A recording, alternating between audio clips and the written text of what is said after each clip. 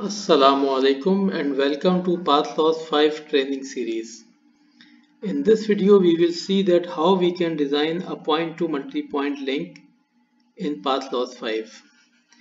As you know that Path Loss 4 was not able to design point to multi-point links, and this capability has just been introduced in Path Loss 5. So let's see how in Path Loss 5 we can design a point to multi-point link. If you see this icon of an arrow with a single link, this is the icon for point to point link mode. If you press this icon, then you will be in the point to point mode. But the icon adjacent to this icon, this is the icon with a point to multi point kind of link. So in this mode you can design point to multi point link. But before you can design a point to multi point link, because in point to multi point link you have a base station which is connected to multiple antennas on different sites. So you have to designate one site as a base station. So before starting to make a point to multi point network, you have to designate all of your base station sites. So let me tell you how you can designate a site to be a base station.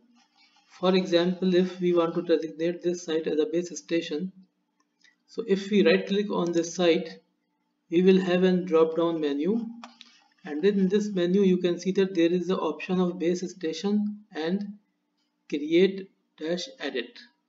So with this option you can either create or edit or delete a base station. So when we click on create or -edit, a small window will be opened. Now on this window, this is the site name, and here you will tell that what kind of technology you are using. It could be a microwave or it could be a land mobile system. What frequency you will be using. If you are using a very low frequency, then you will have to have the equipment and the antenna files for this system. So assuming that you have the antenna files or and equipment files for a land mobile system, then you will have to fill all these points, all these arrows. Like you have to click the station data arrow. Once you will click the station data arrow, the station data window will open. In this window you have to provide the data for the base station. So if you will click this base antenna file and you will click this arrow, your antenna file index will open, and then you have to select the antenna that you want to put here. Same in the remote side as well, that if you will click this arrow, the remote antenna file will open, file index will open. And if you will click this arrow, then base radio file index will open, and then you will have to select the base station radio that you are using here. And same goes for the remote radio, that you have to put the remote radio station that you are using here. Then you can give the downlink uplink frequency and downlink uplink channel IDs, what polarization you are using, for which sector you are making all this information. And if you have a transmission line between the radio and the antenna, then you have to provide the transmission line model as well. Then from here you can select that if you are using FDMA or TDMA and what is the duplex technology being used. So let me show you that how a filled form will look like.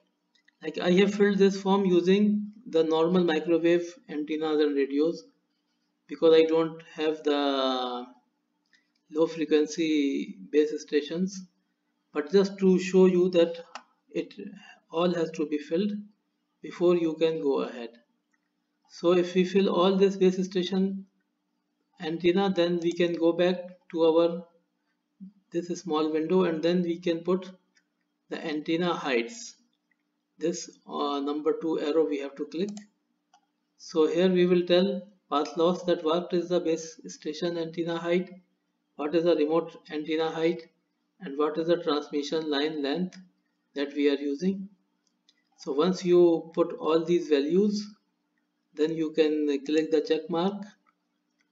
So if you provide these two things, still you can make a site to the base station. Now this site is no more a simple site. Now this is a base station site. And now we can connect multiple links to this site. For example, I connect two links to this site, and then I can do the planning and design of both of these links separately.